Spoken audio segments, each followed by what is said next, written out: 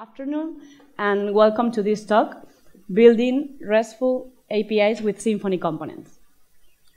My name is Victoria. I work at Limenius. There we build tailor-made projects for clients using mainly Symfony for the backend and React for the frontend. In most of the projects we build, there is a need for an API. Maybe because you want to serve the data to the front end or to the mobile apps or for some other uses that we will review later. We are very comfortable with the Symfony framework, and today I would like to show you how, with only a few Symfony components, you can have a lot of help for building your API. And also, which other tools do you have if you decide to use the whole framework.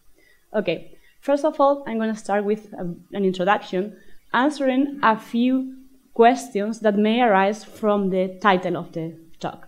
The first of them is, why would I want my API to be RESTful? Okay?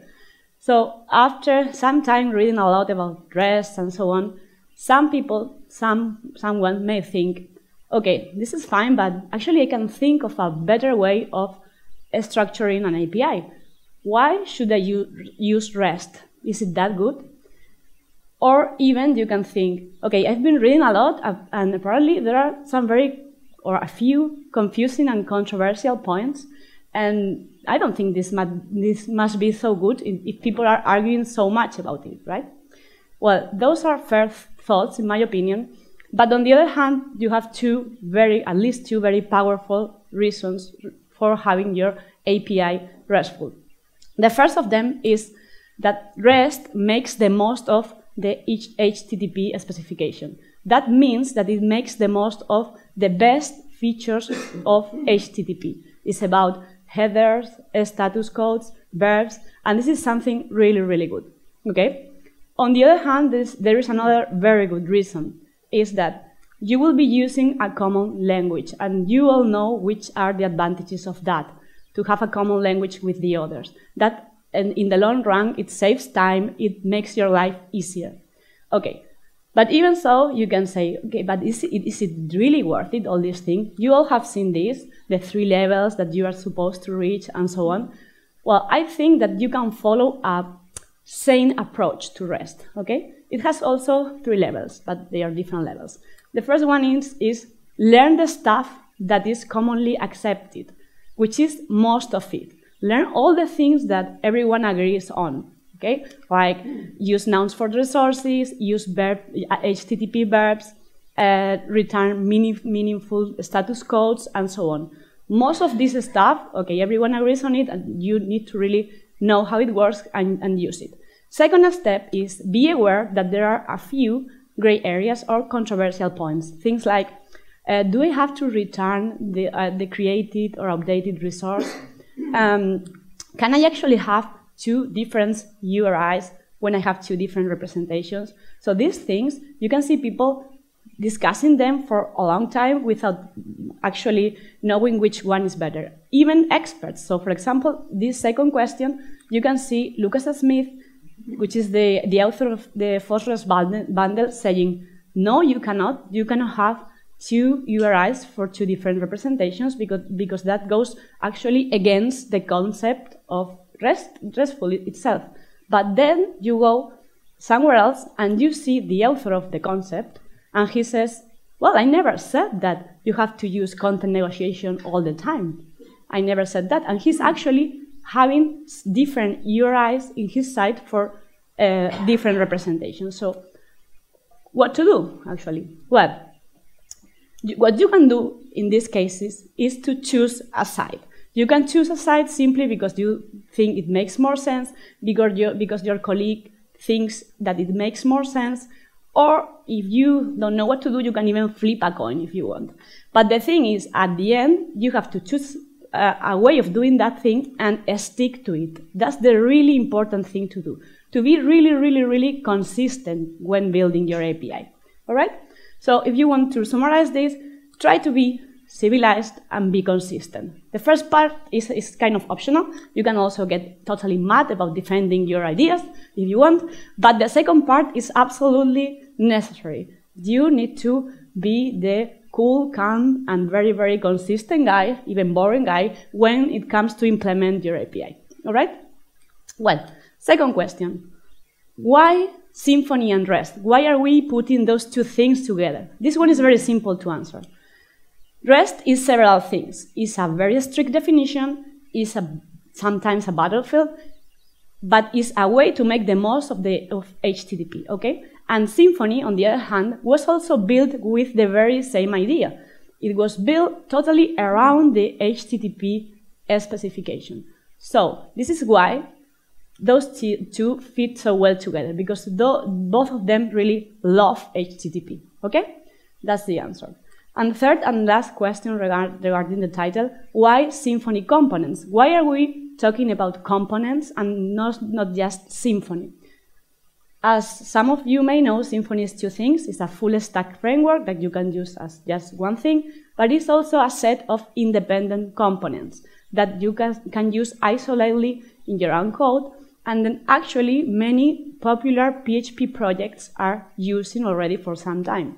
For example, these are some of the components, and Doctrine uses them, Propel as well, Silex, the micro framework, uses many of them, Drupal since version 8, I think, as well, Laravel too. So these components have brought like kind of a bit of standardization to the PHP community in the last years, okay?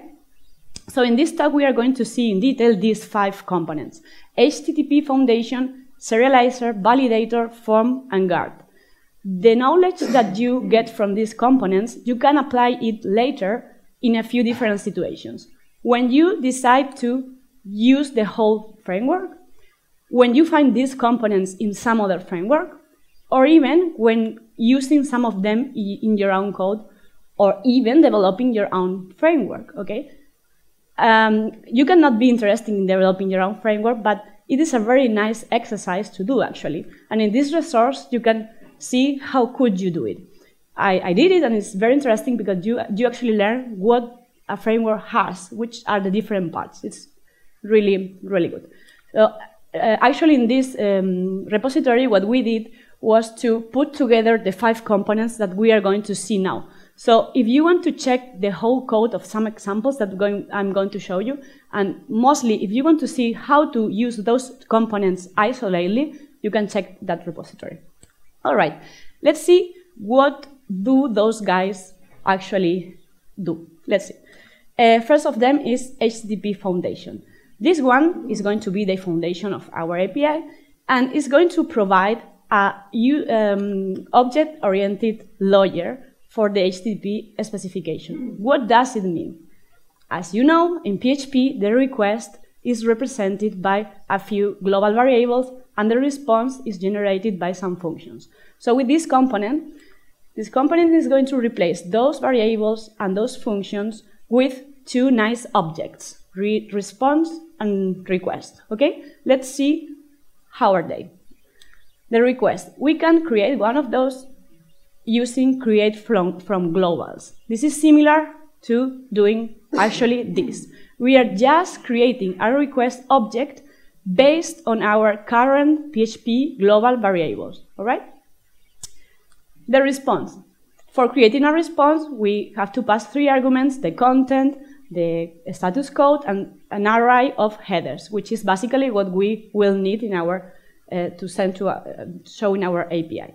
All right. We have response and request. How can we create a post endpoint with that?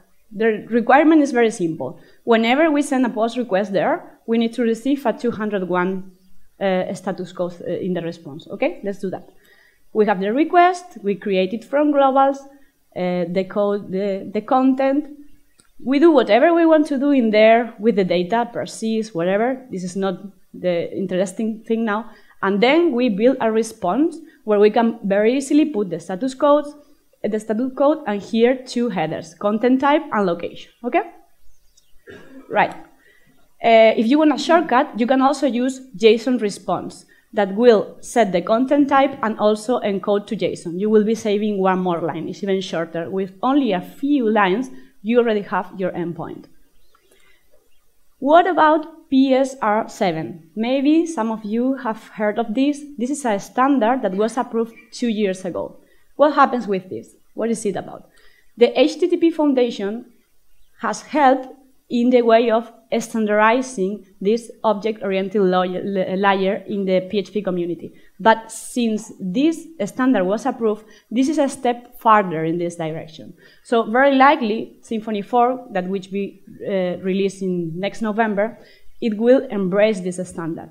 Until then, you can actually transform your HTTP Foundation objects into objects that implement this standard, simply using this Symfony bridge, okay? It's quite simple. Using that, your objects will be using this standard. And why would you want to do this? Well, if becoming more standardized is not enough for you, well, by the way, you have a link here to read more about this if you want.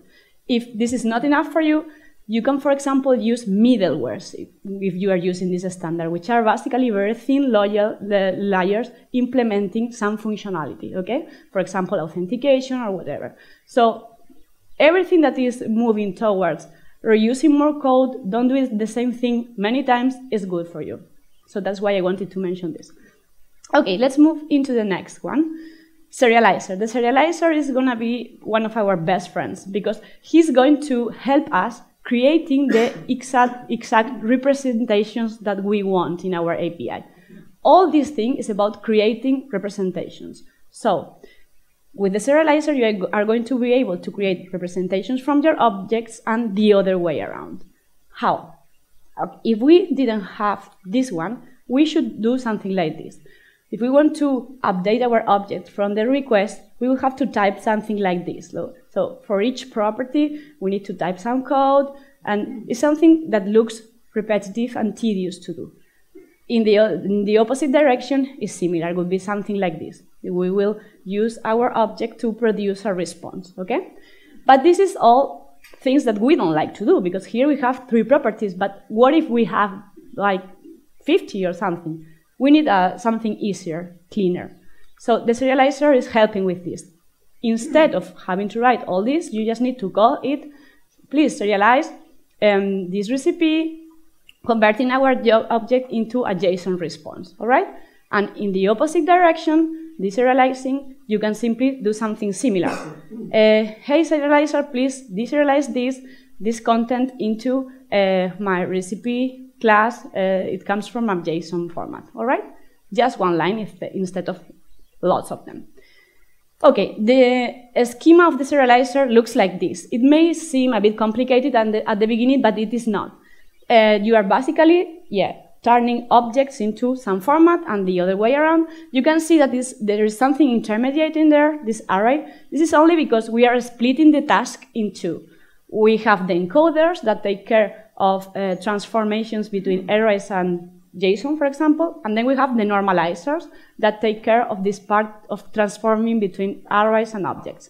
Usually the heavy work is done by the normalizers, okay? So before being able to use it, we actually need to do some setup. We have to say which encoders are we going to use and which normalizers. In this case, we are saying, hey, we're going to use XML and JSON encoder, and we are going to use object normalizer. Object normalizer is the most powerful normalizer, but you have others out there. You can check the documentation for that. Instead of explaining things that you can check there, I want to focus in the main idea of all this. The main idea is your representations doesn't need, and they are not, the same thing that you have in your database. You actually need to make sure to show in your API exactly what you want to show. The representations that you really need are useful for you. For example, imagine that you have this user, okay? But maybe, this is in your database, but maybe you want that this property is called username, and maybe you don't want to show the password. You want the email to be shown in the profile, but not in the list. Perhaps you can want to add a prefix there. Maybe there are some properties that you want to show in one version of the API, but not in another version. Or you have things like this, and you want to turn them into normal other properties. Okay. For doing all this, the serializer is going to help. Okay. It brings a set of tools, for example, these two annotations. Max depth. Max depth is simply saying, hey, please serialize, but just do it until one point, second level or third level. Because if you have one object that is related to another one, another one, another one, maybe you don't want to serialize all that, you only want the first two levels. This is very useful when you are working with large trees and also when you have circular references, okay? There is another interesting annotation here, are the groups.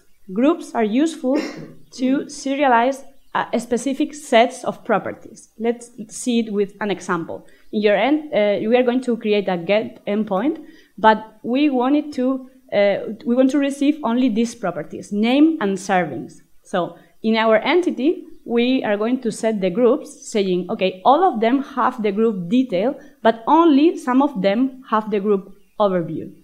All right, so when we serialize passing the group overview, we are going to get a representation only with those properties. This is really, really useful. All right, another thing that you are going to do very often when working with a serializer is to write your own normalizers, okay? Remember that this is the part that deals between the object and the arrays. For example, a very simple example is when you want to serialize attributes with different names. In this case, you will have to write something like this. This is a name converter interface that has two methods, normalize and denormalize. When you normalize, you are going to add a prefix, and please, when you denormalize, remove this prefix. As you can imagine, with this, you can do whatever you want in this changing what you have in your representation. All right. That was about the serializer. Validator is our third best friend, because we have to make sure that whatever goes to our database is meeting some constraints. We cannot leave that work to the database. We have to do it before, and the validator is the one that is going to help us with this. Okay, it provides tools for this task. In this very simple example that is only validating a string, you can see what do you have in there. There are two things. There are constraints, which are simply the rule formulations, so where you are saying, hey, I want this to happen, and then you have the validators. That is where the actual logic is. If at some point you need to write your own constraints and validators, you will have to put your logic in there, okay? But what happens when we want to validate more complex things, like objects, which is our case? So then the important thing is that the validator needs to know which constraints apply to each of the properties of the object, okay? You can do that with annotations, like here, which I find very handy, but if you prefer, you could do it with YML, XML, or whatever you want. The validator component comes with 50-something constraints, and of course you can write your own if you want. All right, which is also really, really important here. If the validation is not passing, if the constraints are not being met, then you have to return some errors. In an API, it's as important to have a good validation as having a good handling of the errors. This is extremely important because otherwise the consumers of your API can get very angry about this. We will talk a bit more about this later. Now we are going to review the form component. You might think, why are we going to use a form component if there are no forms in here? Well, the thing is that dealing with the data that comes through an HTML form and dealing with the data that comes through your API are two quite similar things. We are going to use the form component to deserialize that data and validate, okay? Using this component has a few advantages. It has a very powerful serializer, and also if you are not only building an API, but also having actual forms somewhere, you are going to save quite a bit of work reusing that code, all right? So it provides powerful validation and serialization. Okay, in this resource, you can learn quite a bit about this. Actually, this whole course of KNP University is very interesting if you want to have a look. What we are going to do with our form component is to create a put endpoint. We want simply that it returns a 200 code, all right? So we'll do something like this. First of all, I want to point out something. If you are using the components without the framework, of course, you will have to do more work. You will have to write more things. For example, things like this. You will have to create your form factory, adding the extension that validates, and so on. All these details, you can check them out in our repository. Because here I want to focus on what is most important from the components. In this case, we are getting the request, the content, and we simply have to build our form and bind the data to it.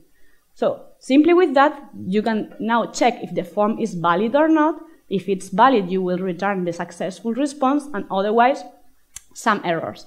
For example, this thing of serializing the form to return the errors also needs some work from your side. This is another thing that you can check in the full examples, right? Now that we have created a put endpoint to update a resource, it's a good moment to ask this question, because I didn't want to review all the REST theory, but there are a few questions that is good to review from time to time. So, is actually a post to create and a put to update? Well, that's the common knowledge, okay? But it's not true. It's not true, but if you follow it, you will be kind of okay, right?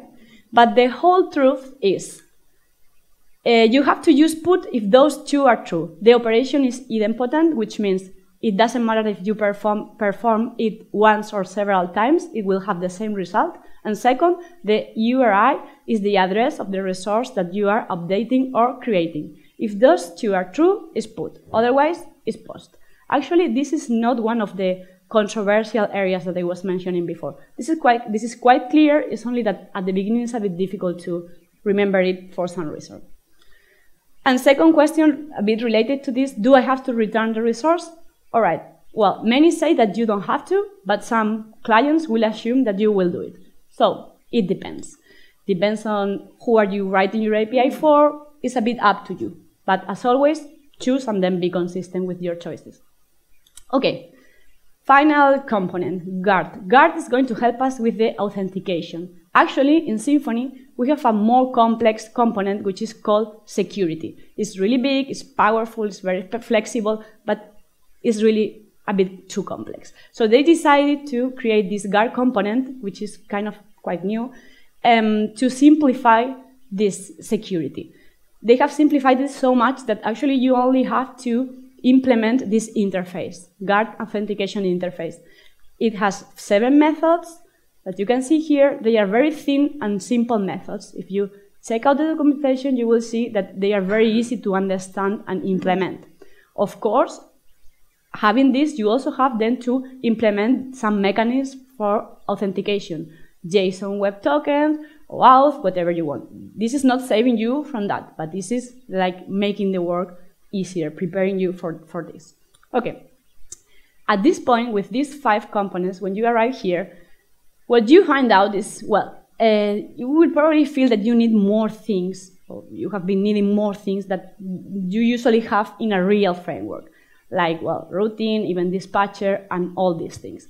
So maybe it's a good time to ask what if we use the whole framework? So now I'm going to show you which other things would you have if you decide to use the whole framework. Let's see. What do we have with that?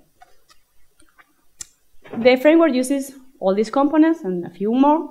And the thing is, as you already know, a component is an independent library. But in Symfony, you also have bundles. Bundles are tied to the framework, right? Not like components.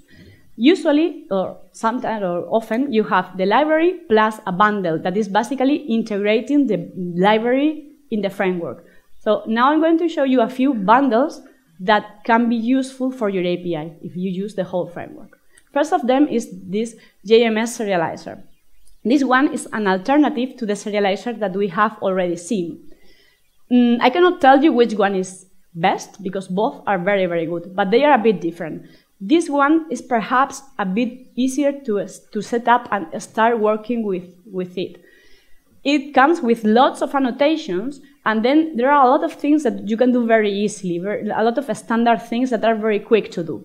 The other one, the Symfony serializer, is more about very often writing your own normalizers, which also gives you more flexibility. Then it depends a bit on what you want to do or what are you feeling more comfortable with. But both are very nice choices. Some cool things that this one has are 3 exclusion strategies. Apart from groups, you can exclude some strategies with annotations too. Versions, where you can say these properties are in this version of the API, these are not. You can have virtual props, events that provide extra flexibility. If you work with XML, it's very configurable. So you have a lot of cool things. Next bundle is the FOSS-REST bundle. The FOSS-REST bundle is not one tool, actually. It's more like a toolbox. So it provides a set of tools that are useful for building your API. I chose some of them, these are some of them, but basically it helps a lot when you have to deal with different representations of the resource. It has a body request decoder, it has a listener that performs content negotiation, deciding which format is the appropriate one. So those are a set of tools that if you don't know them, you can live without them, but actually when you start using this, you cannot picture yourself building an API without it somehow. So it is worth as well to have a look at it. The next one is going to allow us to have JSON Web Token authentication. We can use this together with the guard component that we already have seen. Is based on a couple of libraries that, of course, you could use without the bundle if you are not using the whole framework. What is this about, this authentication, in case you don't know? Well, it's basically that you send some credentials, username and password, to an endpoint that you have configured in your security, okay? And then, with that, you will receive a token. And from that point, using that token, you will be able to send requests, okay? It's as simple as that. It's a very simple way to have to be authenticated, okay? Which other choice you have? You could go for OAuth. In my personal experience, that makes sense if you have a good reason for having OAuth in your project, because it's quite a bit more complex. Many times with this is more than enough for your APIs. Okay, this bundle is going to allow us to reach level 3. Okay, level 3 is about returning the links that make possible to auto-discover your API. All right, in case that you want to do this, this bundle is going to help a lot because you are going to return, instead of just this thing, the proper link. All right, and you are going to return the proper link in a very simple way because you have an annotation that is taking care to generate the proper route. So you don't have to, of course, hard code your routes because you will get the proper ones with this. Okay? Potentially allows you to reach level 3. Do we want to reach level 3? Well, theoretically, if you don't do it, your API is not RESTful. In the real world out there, not so many APIs are implementing it. So again, it depends on what you need and what you think is best for your AP consumers and so on. You have to decide by yourself. Okay, and the last bundle I want to mention is this Nelmio that is going to help with documenting. While you are coding, you will be writing some annotations that will produce a very nice documentation. Why is this good? Because if you leave the documentation for later, you probably will never do it. But if you can do it while you are coding, it's much better. Much better. It uses a lot introspection. That means it's taking information from the code to output the documentation. It looks like this. There is an annotation. You put there some tags, and it produces something that looks like this. Okay? This data has been just taken from the code. But it's easy to keep your documentation updated with something like this. All right. That were the tools I wanted to show you. Some were components and other were bundles, okay? And now I want to take a moment to talk about testing. Why? Because testing is extremely important when you are building an API. Because you cannot be there in your browser trying it. You actually need some tools that make very comfortable to check out if what you are doing is right or not. It's a case in which this you cannot avoid. You really need to do it, and you really need to have an environment you feel comfortable with. So, which things can you use? You can use Postman, is the first thing you can use. This is okay if you want to show to someone, for example, hey, I have these endpoints, they are working, check them out here. But for yourself, you probably need to set up something, well, it looks like this. For yourself, you probably need to set up something a bit more powerful that allow you to code some real tests. This tool is very, very simple to use as well. Gazelle and PHP unit, okay? You will be implementing functional tests that simply let you check that your API is doing what you want it to do. One test could be simply like this. With Gazelle, you can very easily send post request and then print the response. That's all. So another thing that we already mentioned is that it's very important to handle properly the errors. What do I mean with this? Imagine, for example, that you will be receiving something like this array. So it is worth it to take some time to implement some code that saves you a lot of time with this. For example, to check if these errors exist. Errors, children, servings, error, is it there or not? So whenever you find yourself checking things like in a not very comfortable way, it's because you are missing something that you should have coded. So take your time to do these things. Another example, at some point you could receive an HTML error, which you shouldn't, but it can happen. So if you see this in your browser, it's okay, you can read it, but if you see this in your command line, it's really annoying. You will lose your eyes looking in there. So perhaps is it worth it to code something that can extract the meaningful information, the title in this case. This doesn't take so much time and it will save you later a lot if you can only see the things that you want to see in there. For example, with the Symfony crawler, you can do a simple tool like this. Okay, of course, it's basic to have an isolated database. Using SQLite is a good option because you lose less time dropping database and so on. And related to this is extremely important to have good fixtures for your tests. Good real fake data that looks like real. And these two tools, Alice and Faker, are very useful. Actually, we use those for not only for building APIs, for every project.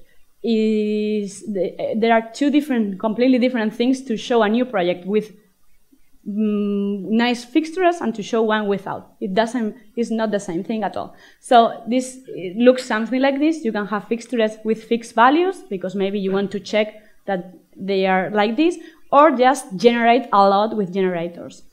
You have many. The Faker is providing a lot of generators that will actually build very, very real-looking fixtures. Okay. Finally, I'd like to review a few cases of when can you need an API, but especially one. Of course, it's to serve data to your frontend or to your mobile apps.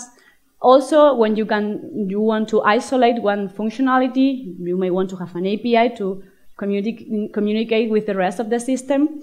But one use that we have found that is very interesting in the last year, it's sometimes to undertake a migration. Okay? Imagine that you go to a company where they want to undertake a migration, changing, for example, a big legacy code from PHP to something like Symfony.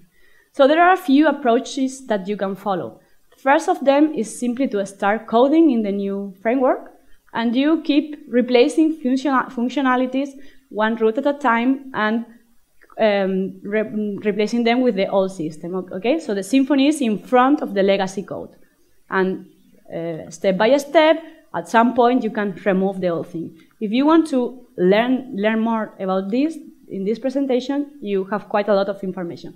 But this approach is very good when you have a team that knows quite a bit about the new technology, because like the tough part, the hard work, is going to be done in the new language, the routing, all these things. So many times, actually, the team is not an expert in the new technology. They actually want to learn it. So there is a second approach that is more appropriate for these cases, because the team, in these cases, is an expert in the legacy code. So what can you do?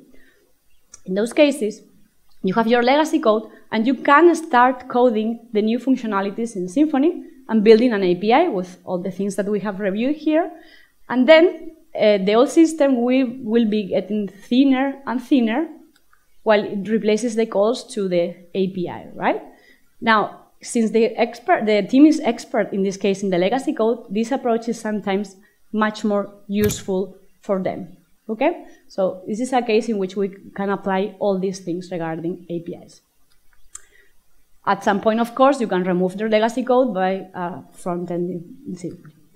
Okay, just some final thoughts to summarize what we have seen. We have seen why REST and Symfony fit so well together. It's because both of them were built thinking of the HTTP specification. We have seen how a few components can provide a lot and how you have more stuff if you want to use the whole framework.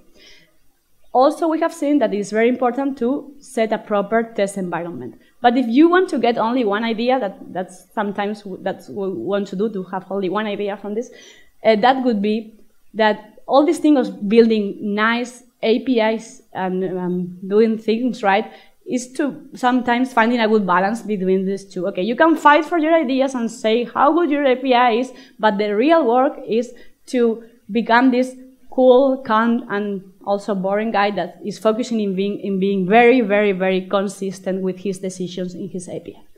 And that's all. Thank you.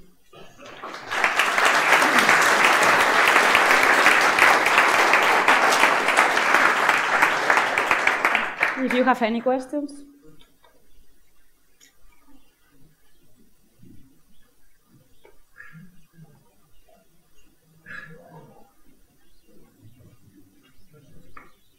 Okay. If they don't have, it's okay as well. One of the other arguments that I've seen with REST APIs before is about versioning. Where do you stand on that? Do you put version strings at the start, or do you put them as get variables afterwards? Sorry, I cannot understand from here. Can you speak slowly, because there is some noise? Okay, I was wondering what your opinion was on versions of REST APIs. So do you prefer to put the version strings at the start or as get variables afterwards? Or I know it's a hotly debated topic. Did you hear that? About the API versioning, basically there might be several strategies. You want to consume one version of the API or not the other. You can specify that as a query string parameter. You can specify as part of the path. Yeah. Some headers that you're going to set to request one version of the other. Yeah. Well, actually, I don't have a preference with that. It depends a lot, as many times, of what you want to do. So honestly, I don't have a preference, not really. Any other questions? Yep, here we go.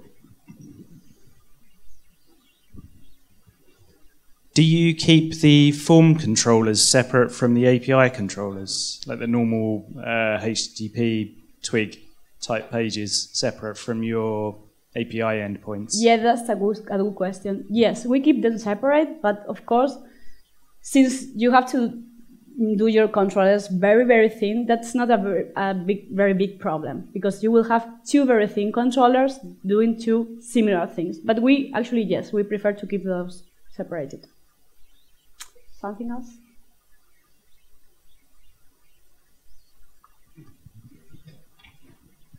Do you write any acceptance tests around the API endpoints to ensure they're returning the right things? If we return, of course, that's a very important thing to do. You have to make sure all the time that you are returning that's why I was talking about implementing some tools that really let you see what is coming from there. That's a very important thing to do, yeah.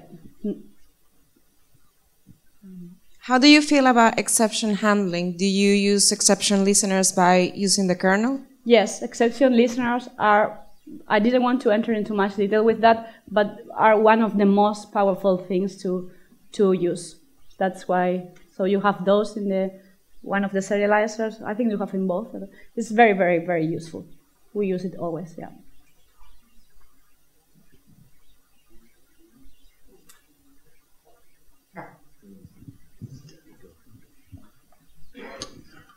Do you have any thoughts on the use of Swagger or the Open API standard? Yeah, I knew you were going to ask, but I haven't used Swagger, actually, so I cannot say. Sorry. What about JSON schema validation? Well, about JSON schema validation, you have a very good talk now in another. We use it quite a lot, and it's really interesting. Yeah, yeah. Thank you. Welcome. Anybody else?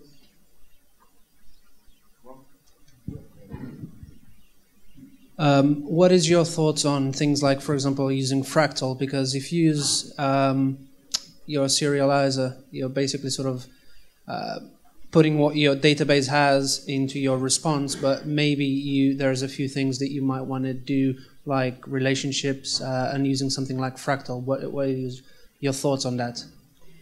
Well, if you need that, of course, something like the serializer will help you with this. I have not needed that yet, but yeah, it's something that you can do with that serializer too.